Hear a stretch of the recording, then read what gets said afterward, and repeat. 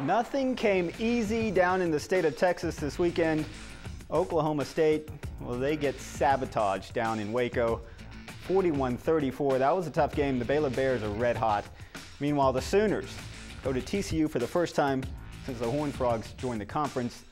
Get a tough 24-17 win. Welcome to the regular season finale of The Quest, sponsored by Call Okie. I'm your host, Damon Fontenot. I'll be accompanying you on your journey to find the week's top play from the Sooners and Cowboys.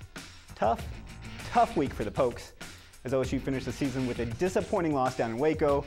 The Cowboys, who tied for third in the Big 12, then get passed over by multiple bowls and end up in the heart of Dallas Bowl. And to top it off, the last few days were filled with rumors that head coach Mike Gundy was on his way out.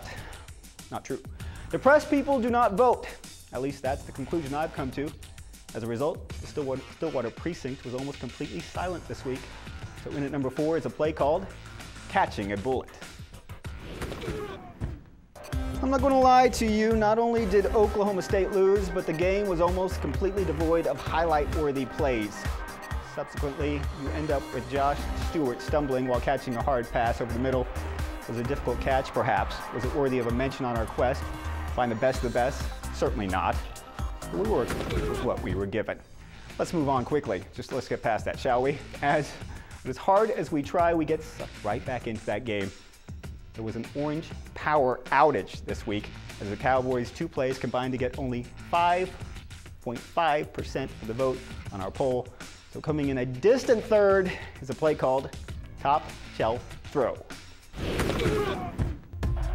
Midway through the second quarter, and the Cowboys trailed the Bears 24-10 when Clint Shelf found Josh Stewart with a pretty pass in the front far corner of the end zone.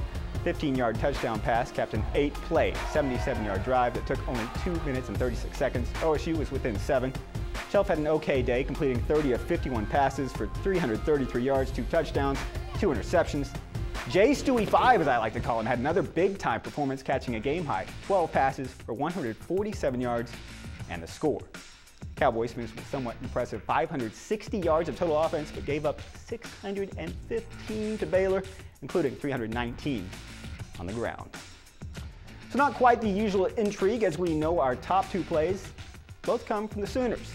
Since one is offensive and one is defensive play, the script pretty much writes itself. In at number 2 for the week is a play called Purple People Leader. Oklahoma got its first taste of the purple place known as TCU since the Horned Frogs joined the conference, and R.J. Washington got to sample a rare delicacy called Trevone Boykin. Washington feasted on the redshirt freshman quarterback midway through the second, causing the fumble, which was scooped up by linebacker Frank Shannon and advanced 15 yards downfield. After originally being ruled an incomplete pass, Bob Stoops did get his way. His call was reviewed and ruled a fumble.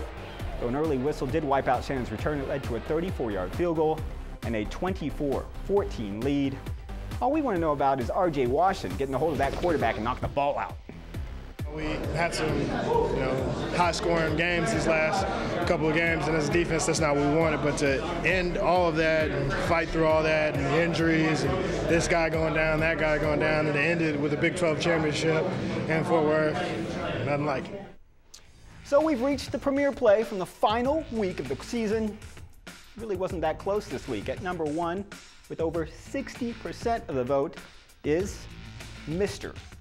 Untouchable.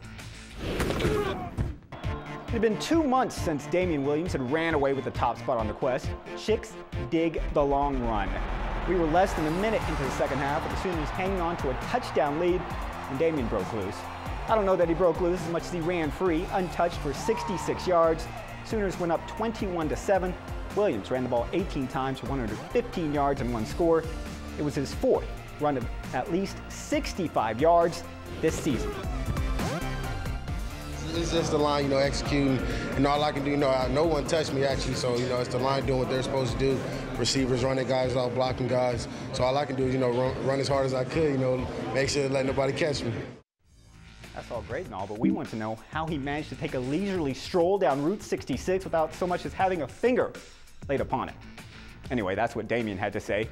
How about what you have to say? If you want to tweet me a Christmas card, send me something through Twitter or on Facebook, here's our Twitter or whatever you call them. Here's how you get a hold of us on Twitter, @the_Quest and @HighlightGenesis.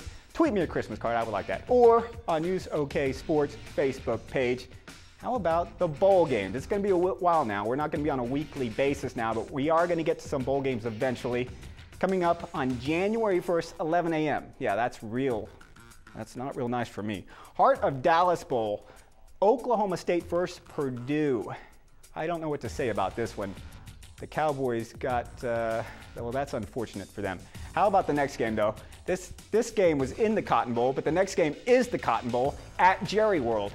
Number 12, Oklahoma versus number 10, Texas A&M, 7 o'clock on January 4th. That's at Cowboy Stadium in Arlington. It's the Cotton Bowl in Jerry World. The other one is in the Cotton Bowl, but it's actually the Heart of Dallas Bowl. This one, of course, will include probable Heisman winner, Johnny Football. Of course, we'll see if he actually wins the Heisman this Saturday night. So that'll do it for another season of The Quest, sponsored by our good friends at Call Okie. Remember, call before you dig. Calling 811 early will make sure you don't have to dial 911 later. Happy holidays. Perhaps I'll see you next year on The Quest.